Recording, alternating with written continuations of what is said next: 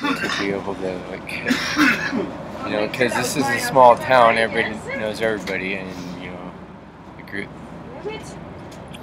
pe people know us. Word travels quick. Yes, in this small town, I mean, but, you know, I try to be the peacekeeper all the time. You know, when I see people like flaunting stuff, they're not. You know, you do what you do, whatever floats your boat. But you know, there's people, pedestrians walking by. There's people, you know, walking by, and you know, just be respectful to the public. You know, and that's what we do around here. I lived in Astoria for the last like 6 years. I went away for a little bit, for like 3 years. I did forestry work and fought fires and stuff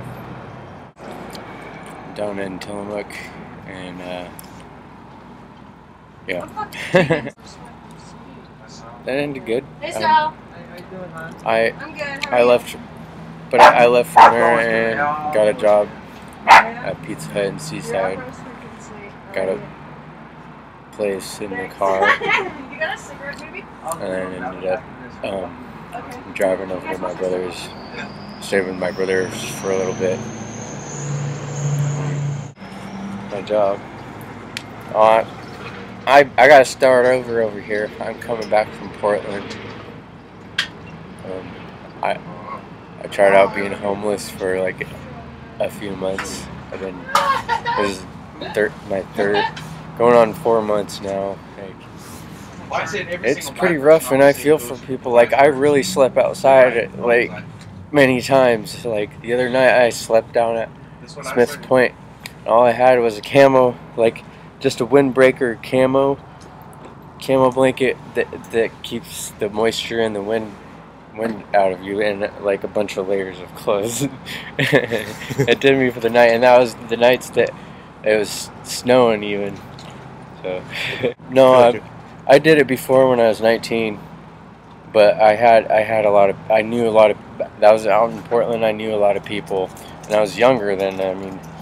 I mean, when you're that age, a lot of people look out for you more. But when I'm 31, so I mean, it's kind of different. Yeah, it's different now. I mean, yeah. What did friends do for you?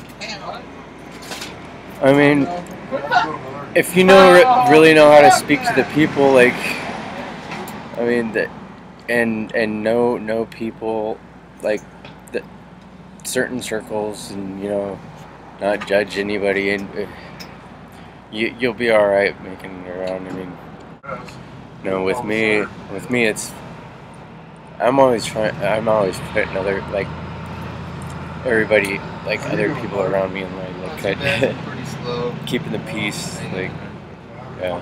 How'd you assume that role? I don't know. Even with my family, that you bring up family, even with my family, with my mom and my sister and my oh, even right now, like my sister and my aunt and my mom are just like, my mom and my aunt, my sister are getting along. They weren't getting along before until something happened to me, of course, and then they got together, I mean, to help me out at one point, but they're more concerned about you. My sister still,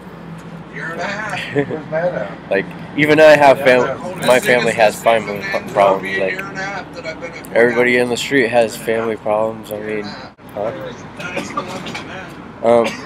in my youth, like I said, when I was 19, I mean, that was a turning point. I went to Timberlake Job Corps. Then it changed my life. I was able to get a welding job at Airport Crab Pot Company, and I welded crab pot commercial crab pot frames. I want to actually write a book. You want to tell me about it? I've actually wrote. I got the notebook. Other than that, I ain't been near. It's a fictional story. I have all the blueprints and everything. Really?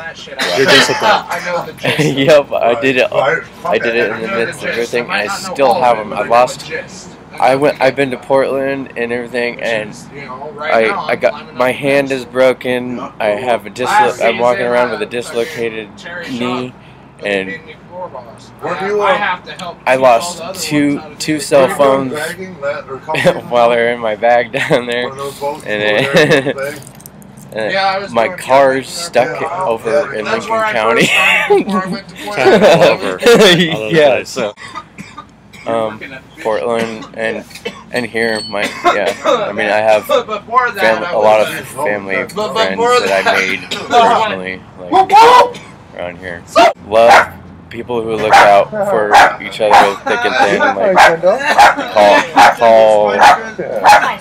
like if a family member's doing good, I mean, we call each other, like if we needed help, like we're struggling out here. I mean, help each other out. But you know, even if we're not doing good, we do what we can to help each other out. Like, and you know, just love unconditionally. Like, I mean, we have our disagreements and whatever sometimes, but you know, I don't know.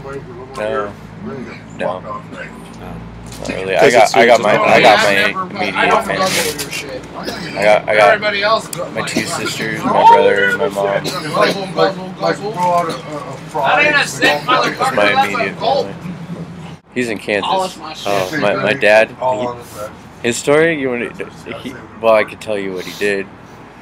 He was electrical engineer for American Airlines, and he built computer chips at SEH America, and now he's in Kansas working on airplanes and flying airplanes. How much you talk to him? It's a menthol, but but he taught me a lot. Taught me about a lot with the music that I make too. That's something you're interested in. Music, stories. I'm a very creative person. You're a very creative person. Any kind. Like, my favorite music is dubstep, though. Like the new stuff that they're. Yeah, I kind of like that stuff. Like, I relate to I'm a millennial, so I was born in '87. So what would it take to get started on that again? Just to get back on my feet, like get my car back. Get a place to stay again and a job. How close are you? I'm looking for a job right now. I have a place to stay once in a while.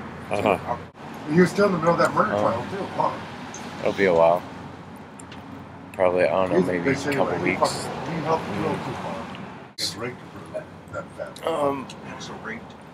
I don't know, I like to think of myself as a superhero too. That's why I got this thing too. Like, it keeps my mouth and nose warm, but I'll do parkour on the buildings. I'll be like, hey dude,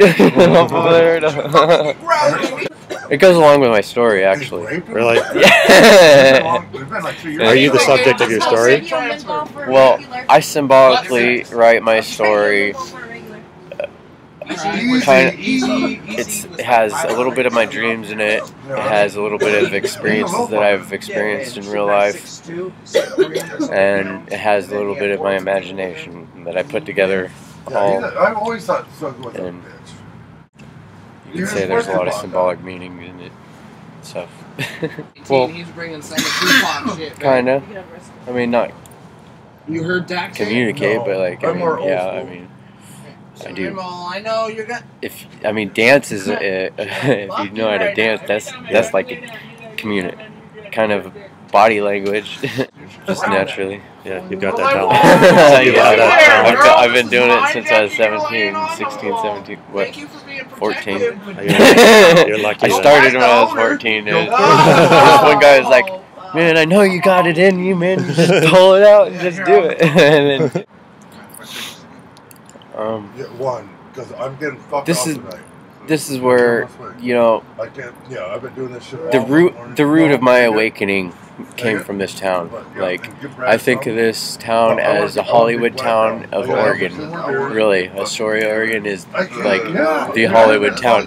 There's so many, like, Short Circuit was on that bridge. The Goonies was filmed here. Kindergarten Cop was filmed here. And there was another new one over here at the Victorian House. There's all kinds of movies that are shot here. Do you ever feel like the clock is running down? No. Oh, yeah. Can I get a? Because I think there's a reward in the end to begin with. You look You know? good today, bro. You mean just doing Very it? spiritual. Yeah. You gotta be strong. I mean, it gets cold outside, really cold, and man, I really have mercy on everybody. You know, stays outside in the cold. I mean, I pray for them. I go to church a lot. I really do pray for them because, you know, I've really seen some people like in tears, like especially in Portland. There's so many people out there. You know, seriously, from the heart, I could say, like, yeah, that's why I'm kind of out here probably right now. And, yeah.